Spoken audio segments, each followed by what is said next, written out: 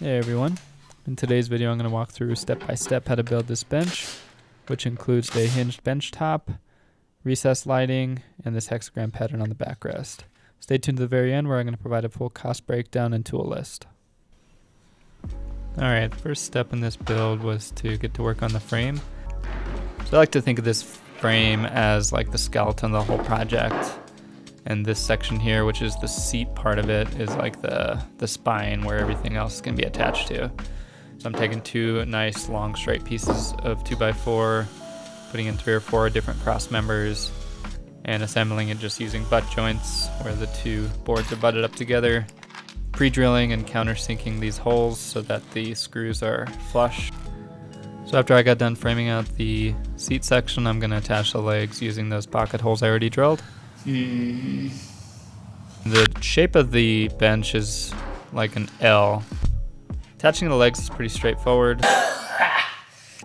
So to help stabilize things, I added some more cross members for the legs. Again, just using some more butt joints, and after checking it for square, the frame was done at this point. So now it's time to put the skin on this bench, or 1/2-inch plywood, in this case 1/2-inch maple plywood. Here I am just lining a larger sheet up against the bench and scribing out the height and cutting it out with my track saw.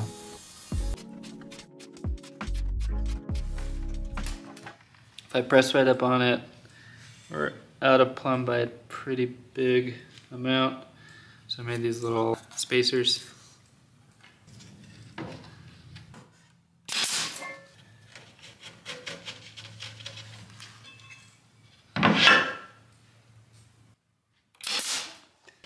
There we go, Goldilocks. That's it. And the process is pretty much the same for the other sections of the bench, just getting the plywood on, scribing it out, checking it for plumb, and attaching it with some brads.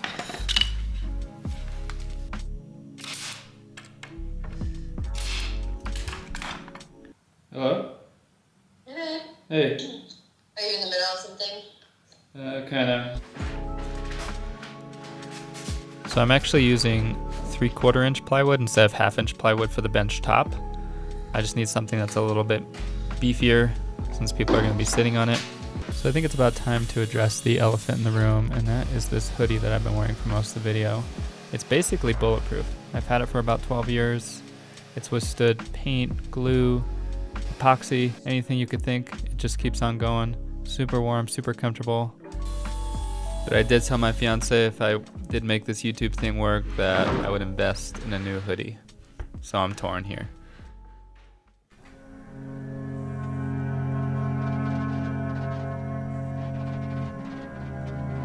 Every project always has a major mistake as part of it. I think I just miscalculated the height that the 1/2-inch plywood on the top of the framing would add, plus the bench top, plus the cushion. All of that combined would have just made this bench too tall. And for some of the shorter folks like myself, it would have been uncomfortable to sit on because your feet wouldn't be flat on the floor. So I had to take it all apart, hammer it all out, and take about 2 inches off of the plywood and the legs and reassemble everything. Now 2 inches shorter.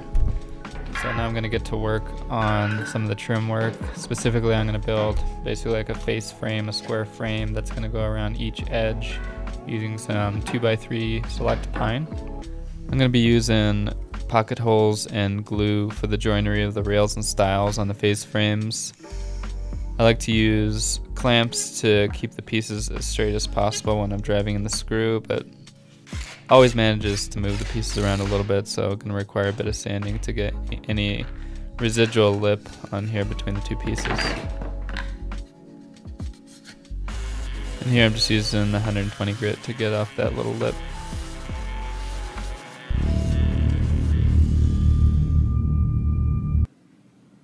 Hi, thank you for watching the video up to this point. If you've been enjoying it so far, please consider subscribing to the channel. Takes about 2 seconds, just gotta hit the little white subscribe button below the screen. And it's totally free to you, and there's no limit on how many people you can subscribe to. And it goes a long way in helping creators make new videos. Thanks again, and back to the video. For the top piece of that face frame, I'm actually going to be attaching it directly to the bench top instead of making it a full square, because I actually want it to use it as like a handle for the bench top. And I did this with both bench tops, the long piece and the short piece, and same thing with the framing, both of which I brad nailed to the plywood directly with 2-inch brads. When I was creating the face frames for the outside edges, I thought it might be kind of cool to add in some 1x2 boards across the middle, add a little more dimension, make it a little more interesting looking than just a straight square. And I like the look of that better than just the square, so I went ahead and added in some more 1x2 strips in the already assembled face frames I made for these two inside faces. And these I'm just attaching straight to the plywood with brad nails. I'm not going back and taking it off and assembling it with pocket holes or anything.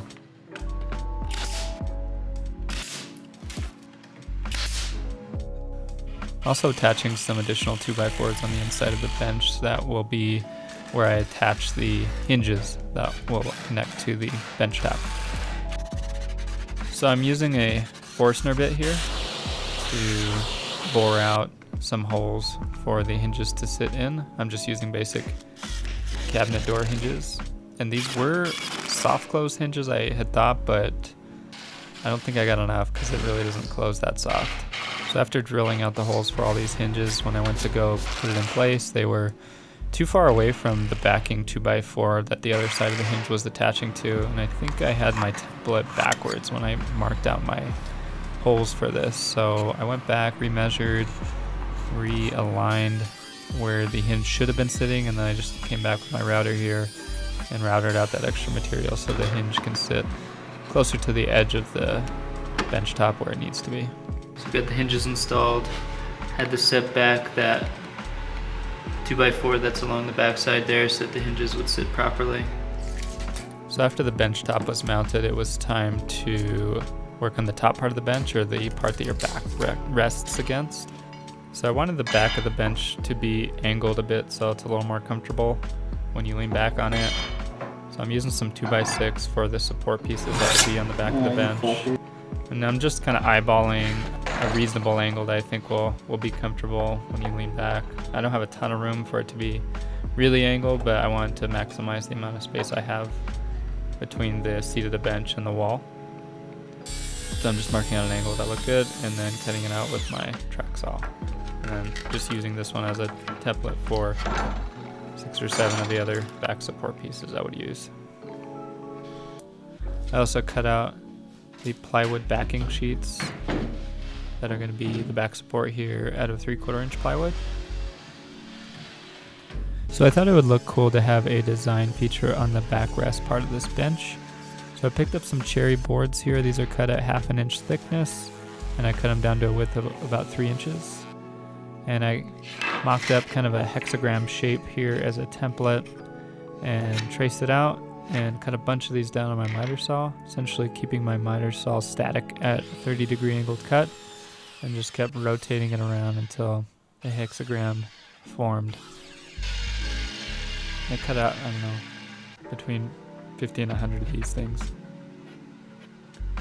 I'd messed around with different layouts on the back just to see what looked good. Ultimately landed on this hybrid design where I was envisioning kind of a river flowing across the back of the bench and having these like half circle features on the top and bottom of the bench rest. So to cut out this arc, or these like half circle features, I'm using the old string method where you hold the string static at a pivot point and just keep your hand steady and create an arc basically. So I decided on this height, I guess. I thought that would look good based on the dimensions of the backrest. And here I am tracing my shape out on some 1/4 inch plywood and cutting it out with my jigsaw. So the design I also had in mind was not only just to have some 1/4 inch plywood arcs, but I was going to have some lights that would sit under these. So I also cut out some arcs in some 1/2 inch OSB here, just slightly smaller so I can run the LED strips along the edges of these arcs, and the oversized 1/4-inch plywood arcs would sit on top of these other sections and hide the LED strips. Also, to run the actual LED strip, I'm drilling out some 1/2-inch holes here so I can run it along the edge, pop it out the back side, and go to the next arc and so on, so you don't actually see the connections.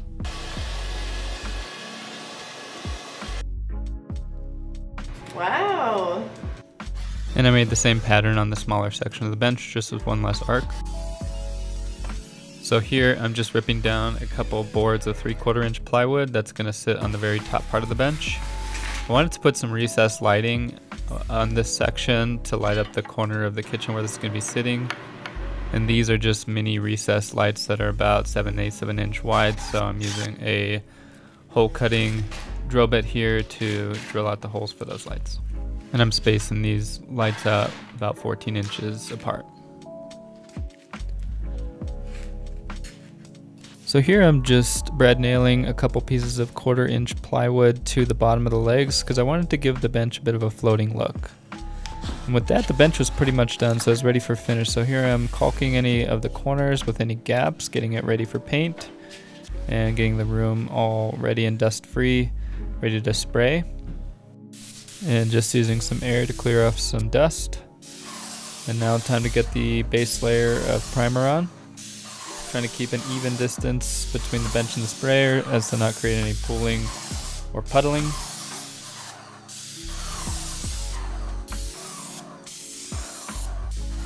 Making sure I spray all sides and spraying out the different pieces for the backrest as well.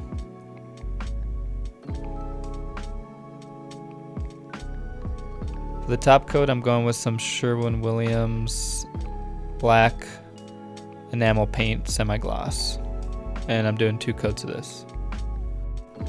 I also made sure to sand it between the primer and the top coats and between the 2 top coats with 300 grit.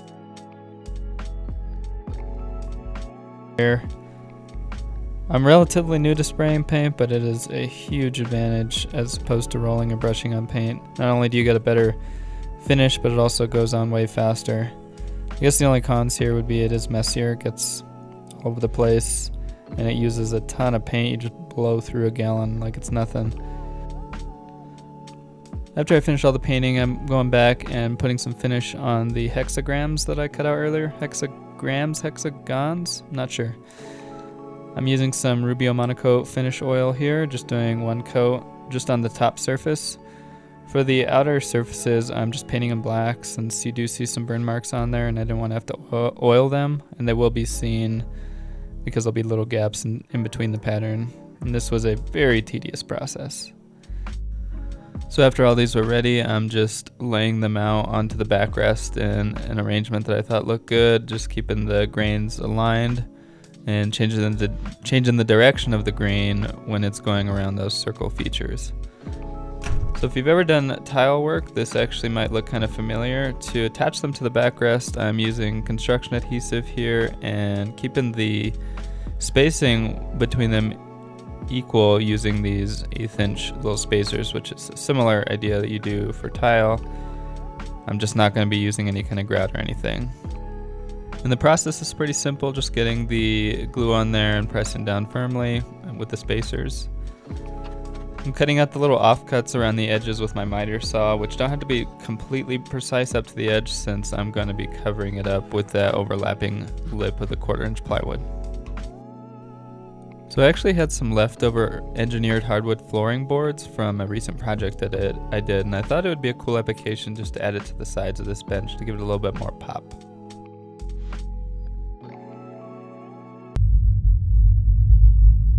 I was born in it, molded by it. And these boards are actually made out of hickory, which was close enough to the cherry in terms of the color, so I didn't think it'd be a huge issue. And I'm just ripping them down to size and gluing them on with some construction adhesive. So as I mentioned before, I'm going to have lighting on this bench controlled by these 2 dimmer switches that are running through one of the outer backrest 2x6 supports. So So now I'm just coming back and caulking them in space, trying to be as clean as I can, but this was obviously super messy. After the caulk dried, coming back and just painting, doing some touch-up paint. And after noticing how horrible that looked, I thought I'd get to work on cover to hide all that mess there. So I took a little off-cut piece of Padauk hardwood. And it's gone. But I did recover it. And here I'm just drilling out a couple small holes for the knobs with a Forstner bit, keeping it clamped down as I do it, and putting just a little bit of oil on it to harden it up. And just attached it with some construction adhesive. So here I'm just coming back to that piece that I made for the very top part of the bench and just installing the lights. It's a nice tight fit and I'm just pushing in the lights. And I drilled holes between those back supports there so that I can run the wire between each light. So after staging the two backrests in place, I'm just coming back and adding some 1/2-inch thick boards and just brad nailing them in place. This is just to give it a little bit thicker look and to cover up any outer profiles of those plywood arcs. And these boards were made out of that same cherry I used for the hexagrams, just painted black. And I'm coming back and just filling in the nail holes with some spackle and touching up with some paint. So now it's finally time for installation. So here I'm just moving the bench in place in its final resting spot, which is going to be in the corner of a kitchen for a friend. Everything had already been staged in my garage as I was building it, so most of this is just like putting together a piece of IKEA furniture, just a lot less precise. So here I'm just attaching that top board with those recessed lights on with brads and wiring them up. I have two different circuits on this. I have one circuit to those recessed lights and a second circuit for this LED strip here. So I basically need to feed the whole strip through the bench, through the top part, just feeding it through those holes that I drilled already. Once I have it all the way fed through to the end of the bench, then I'm coming back and taking off the strip, exposing the adhesive, and then just pressing down and getting it attached to those arcs. Once I got the strips in place, I'm coming back with some construction adhesive here and attaching the 1/4-inch plywood arcs that I cut out earlier to overlap those edges and cover the LED strips. This is pretty simple. I'm also, after staging them in place with the adhesive, just tacking them in place with a pin nailer using 1-inch pins. And for the final pieces here, I'm just attaching a frame made out of 1/4-inch pine. Same process, just gluing it and pinning it in place. Final step here was just giving it a bit of a built-in look, so I cut out that section of baseboard and attached it to the wall with some screws. And with that, the bench was done, ready for the final reveal.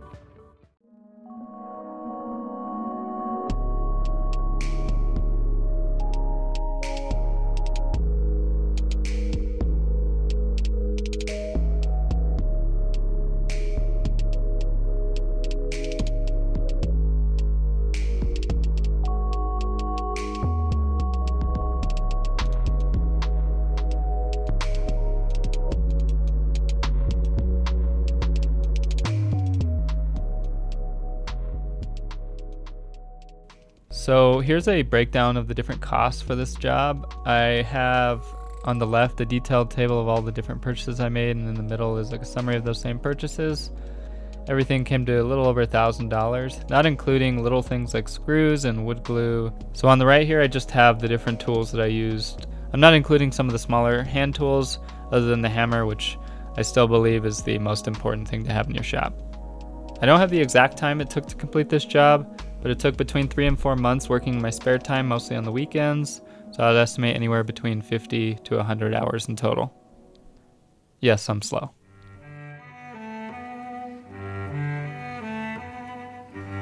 That's gonna do it for this video. I hope you enjoyed it, and we'll see you next time.